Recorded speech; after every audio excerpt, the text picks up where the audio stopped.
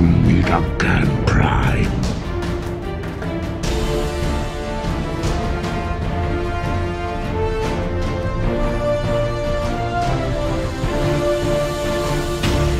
Welcome back, Autobots, Decepticons, and everything in between to another episode of Fixing Transformers. And in this episode, we're going to take a look at how Galvatron became Megatron in Transformers The Last Night. So without further ado, let's jump right in. So as a brief recap, in Transformers Age of Extinction, Megatron was rebuilt into the Galvatron body by KSI, which he would eventually take over along with the many KSI prototypes, in hopes of stealing the cyberforming seed to rebuild a massive army. But when his plan failed at the end of the film, we heard him say that he'll meet the Autobots once more, and that it was reborn. But once The Last Night comes around, Galvatron is nowhere to be seen, with Megatron taking his place. So now we need to solve what happened to Galvatron and how Megatron got a new upgraded body. And well, before I explain all this, I highly recommend that you guys watch my KSI video, since this video is working directly off of that one, with a lot of the concepts I'll be using being explained in that video, along with Nitro's origins, since it explains how Transformium reverts back to its original state. But for everyone who's already watched those videos, let's get to it. So to solve the question on what happened to Galvatron after Age of Extinction, we have to take a look at what Megatron looks like in Transformers The Last Night. And as we see, he's in a completely new body that resembles a knight, along with him having a red mark on his face. Now this red mark is important because it's the mark of the goddess Quintessa. We know it's Quintessa since she gave a similar mark to Optimus. So this info alone tells us that Megatron somehow beat Optimus to Quintessa, which would require him to travel through space to get there. But as we know, the Galvatron body can't fly, so how is this possible? Well, remember how I stated in my KSI video along with my Nitro Zeus video that Transformium will over time revert back to its original state, giving the KSI boss a regular transformation, overall getting rid of their blocky KSI transformations, which is what Galvatron had. So with that in mind, it leads to the conclusion that Galvatron have a normal transformation instead of a block-like one following the events after the Hong Kong battle. Now this is important because he would be able to scan vehicles once more, letting him to be able to turn into a flying vehicle and leave Earth. Now before I move on, I want to put in place this next point, since it'll come into play for the whole theory. As you know, in Transformers Age of Extinction,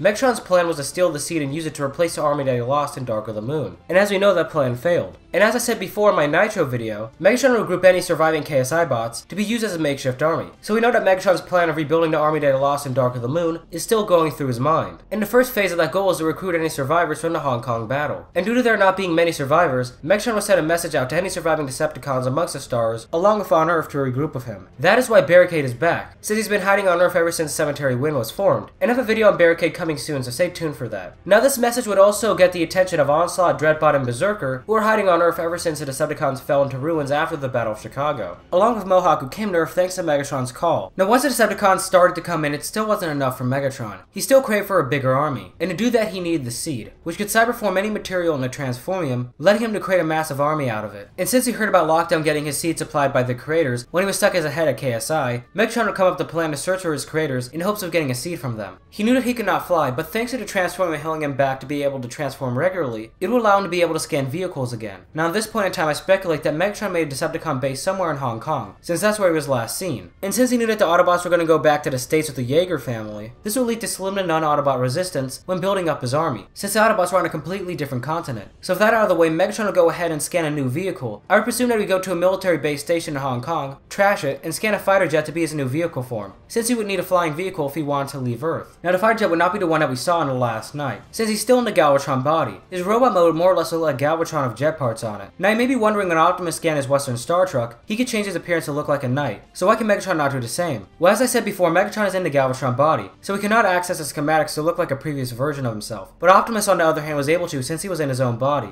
And since he had that knight form sometime in the past, most likely due to scanning that knight statue that looks a lot like him, when he scanned his new Western Star truck, he activated his knight schematics to look different. So that out of the way, Megatron went back to his Decepticon camp and put Barricade temporarily in charge of the Decepticons, while he would go search for his creators in hopes of getting a seed to be used to create a massive army. Now the reason why Barricade would be in charge instead of Nitro would be because Barricade has been an OG member of the Decepticons since 2007, hence why Megatron would trust him the most to lead the Decepticons while he was gone. And with that, he would say farewell to the Decepticons, saying that he'd be back with a seed in a short time. And with that, he would blast off into space in hopes of finding his makers. Now you may be wondering how a fighter jet from Earth can fly in outer space, and well, normally they cannot, but if a Cybertronian chooses it as their vehicle form, it gets upgraded, letting it to be able to fly higher and faster than a normal version. This is proven because Starscream is able to fly in outer space, and a max altitude of an F-22 Raptor is 65,000 feet, and if you want to get into outer space you need to exceed 300,000 feet, which is a 235,000 foot difference, and we saw Starscream to be able to pass it. So with that out of the way, it shows how Megatron could be able to fly in outer space with no problems whatsoever. Now next thing we need to establish is how Megatron was able to be primed to Cybertron. And in movie continuity, Age of Extinction and The Last Knight are set 5 years apart, setting The Last Knight no later than 2022. And we know that Prime lands on Cybertron in 2022, when Megs has already been there and back, since he's been seen on Earth for some time thanks to the TRF surveillance. So how is this possible? Well, if you remember, sometime after Optimus set off to find his creators, he went into stasis and froze up, drifting through space until he would land on Cybertron. Megs, on the other hand, did not go into stasis, and powered his way through the whole journey, and thanks to him having a jet form, it would let him get to his destination quicker than Prime. But now the question is, how did Megatron know to go to Cybertron to find his creators? Well, the answer is that he did not, and here's why. Megatron did not have any sense of direction to where the creators could be, so he took a guess and went in the path of his homeworld, Cybertron. He also did this out of curiosity to see if Cybertron still existed after it was sucked into the wormhole when Sentinel Prime's pillar was destroyed. And just like Optimus, Megatron would be surprised that it still existed, since if you remember in Dark of the Moon, both Optimus and Megatron looked at Cybertron when it collapsed in on itself, with Prime lowering his head out of respect and Megatron being dumbfounded that it was finally gone. And due to Megatron thinking that Cybertron was destroyed, that's why he proposed a truce, since he had nothing left to fight for.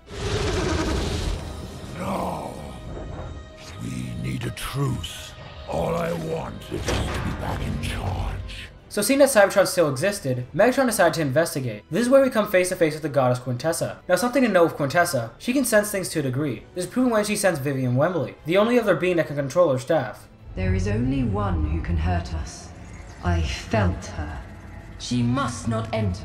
She also knew that Optimus was searching for his creator. I've been waiting for you, Optimus. Come meet your maker.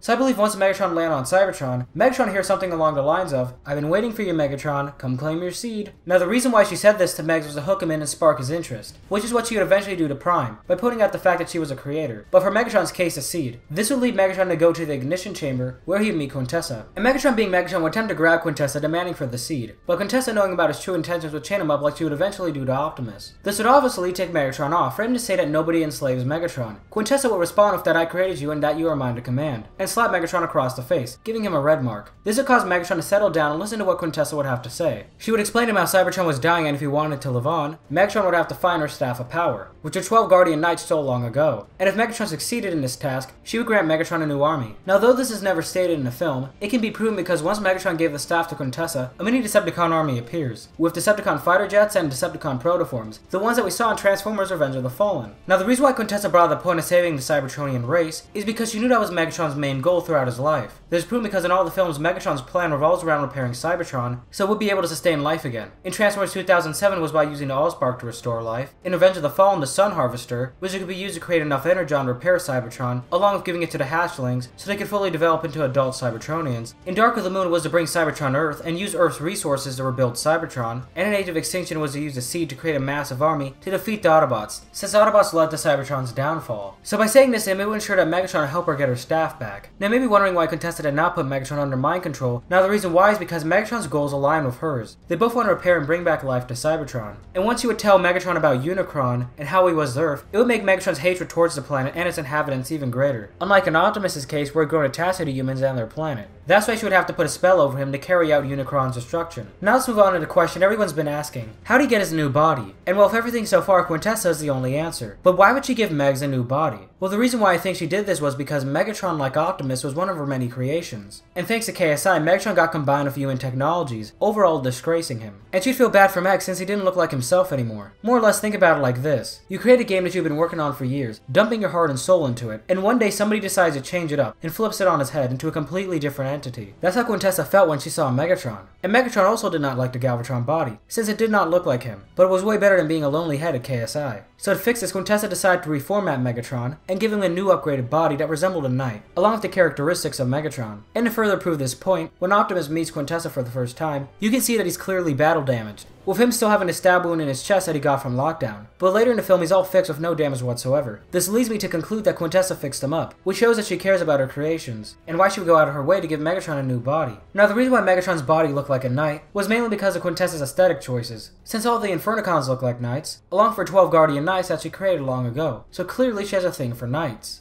Now, the last topic I'd like to talk about is, why was Megatron's alternate form a Cybertronian jet? And the reason it's a jet is because due to him scanning one earlier before he met Quintessa, that alternate mode schematic would convert into a Cybertronian version once Megatron got his new body, becoming the alternate mode for that design. And just like that, that's how Megatron got his new body in Transformers The Last Night.